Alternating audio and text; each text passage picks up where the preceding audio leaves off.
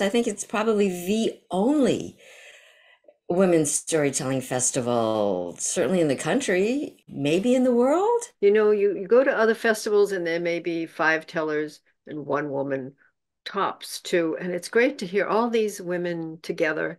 It's really makes it more than the sum of its parts. There's an opportunity to be all women telling stories.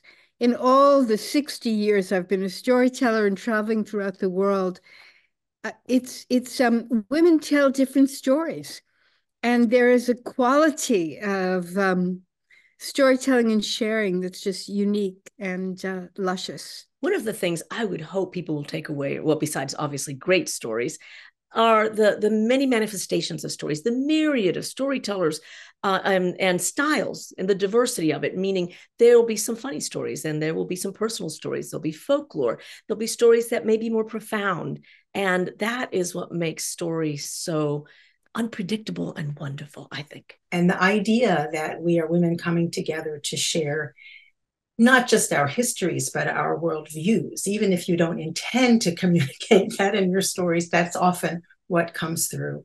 And it's just really energizing to me. And I feel very lucky. When we tell our stories and listen to stories, we realize that there are no boundaries or barriers, and we can all come together.